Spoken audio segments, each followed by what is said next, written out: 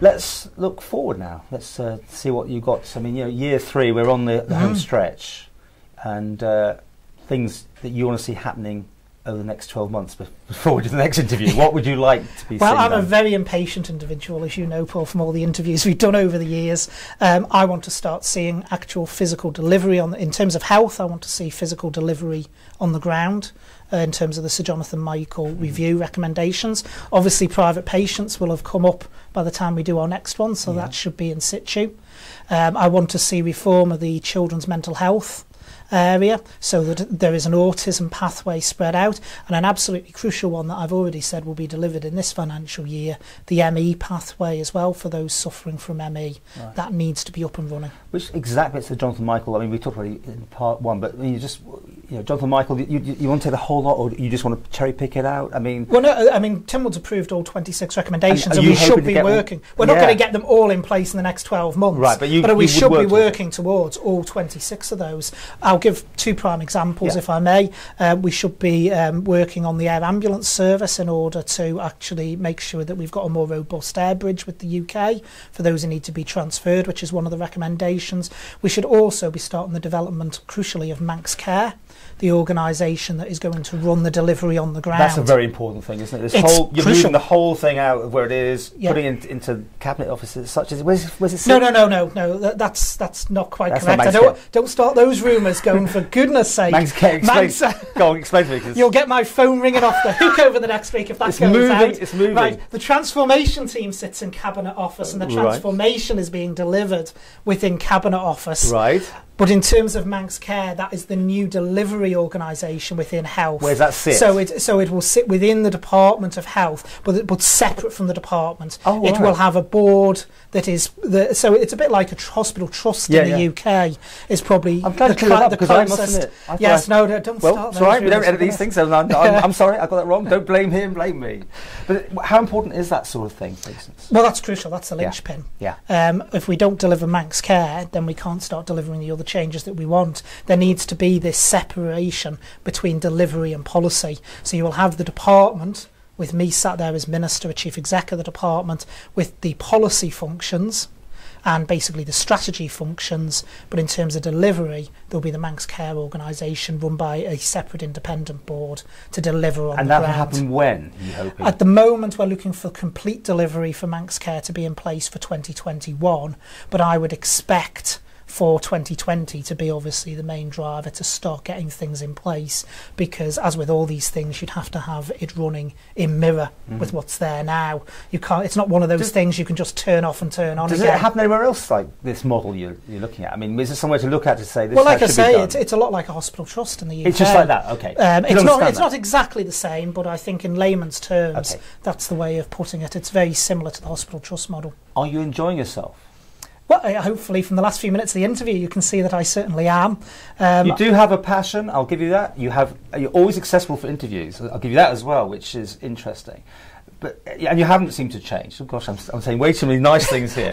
Let's get more. Well, I'm going to say we'll get them out of the way and we'll move on to the other stuff. But, okay, any cracks anywhere? I mean, what about being in Comyn and all this responsibility that's shared and everything like that? Well, I think we discussed this last year when I'd only had a very brief, obviously, experience of Comyn at that point, and I said, well, actually, people would be quite surprised that when people talk of collective responsibility, people think it's people being whipped into line. I haven't found that. What happens in Council of Ministers is we discuss issues, we have arguments, as you do, but then we come to a consensus opinion. I have certainly never had a situation where I've said, I cannot support that, I fundamentally cannot support it, and everyone else has voted for it, so I've been told, tough, you've got to. Yeah. That's never happened. But in the Council of Ministers, or just straight to Treasury, you go, Miss Cannon, I need more money again. I'm going to be short again. I need more.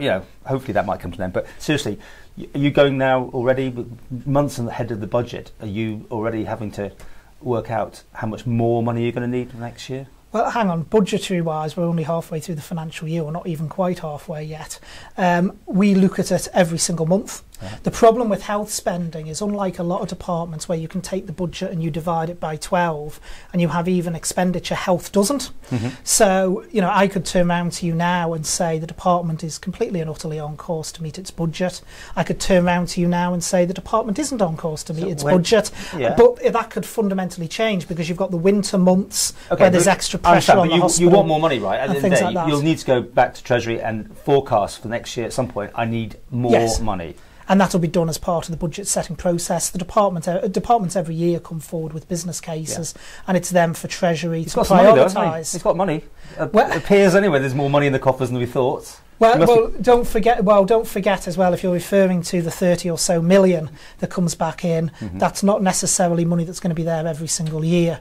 So with health, the important thing is that it's sustainable revenue expenditure, because you need that money year after year. There's no point giving health 30 million this year and turning around and saying that 30 million isn't there the year after. How are the potholes? I'm just moving you away to other things. We talked about things as a constituency, MHK. Well, that's a perfect point to start on, because one of the things I will be pushing on, and I'm pushing on now, is the roads in Douglas North, because to me, Cronkerberry and Tramode, to be quite frank, are not up to standard. So you into Mr Harmer's room, are you? So I have been on to DOI about that. Do you do everything behind the scenes? You're being a minister anyway, and in Coman, there's hardly any point in you asking questions directly about that. Do you leave that to Mr Peake or something, or do you how's it work? No, I speak to the departments. You go directly to them.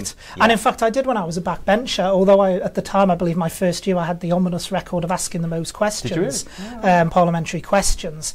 I didn't just shove everything down as a parliamentary question, because that's pointless. You know, a parliamentary question should only be there when you're aiming to change something that isn't going to be changed otherwise, draw the public's attention to something that it isn't going to be drawn to otherwise, or get some information out there that wouldn't be released otherwise. How's the potholes doing then? You got hope for these people with their badly damaged car suspensions? Well, certainly I've not had negative responses back from DOI, but I'm certainly, and this is what's going to be happening next week, I'm certainly going to be pushing a bit further. They've done a wonderful, to give DOI credit, they've done a wonderful job around Julian Road and that sort of area, the Glen Park area of the constituency. If they can manage that in Tramode and Cronkerberry as well, I'll be a very happy man. Any comment on the prom? I know it's not quite in your area, but it's still Douglas. Well, it was my area when I was a Douglas councillor. Obviously, things have been perhaps, certainly with my Douglas MHK hat on, perhaps a bit more chaotic than they could have been. I think the Treasury Minister himself has admitted there should have been earlier intervention with the businesses down there. Several of the businesses I do know down there, and I know them well from my days as a Douglas councillor, they are seriously suffering and they do need support.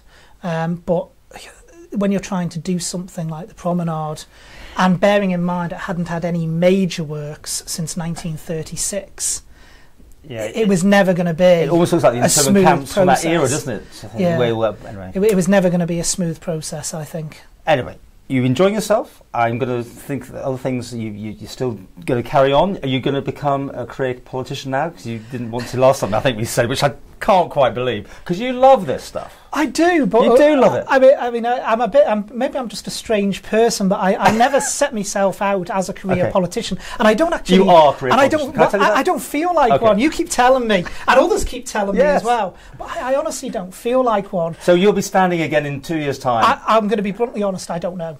Oh.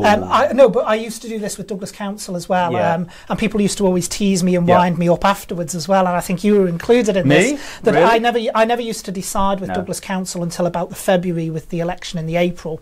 I'll do exactly the same with Keys. I'll probably decide roughly around about Tynwald Day 21 whether I'm going to carry on or go back into the private sector. I'll ask you next question. You want to go back into real job? You know what I mean? But I've always done that. I've always made the decision a few months before. I never tie my hands too far in advance. Let's do some numbers. How you do this year? I think seven. You've gone way long, so sevens. Safe at 7, as I call it. And this year? I mean, I'd actually maybe even bring it down a bit to 6.5, and the only reason being... That's very interesting. Well, the reason being, I don't think I've had as much time in the last year to focus on the constituency work as I would like to. You're going to beat yourself up on this. So I am, because I'm bringing it down slightly. But I think that's why, because I've been so intent on moving forward the review on health.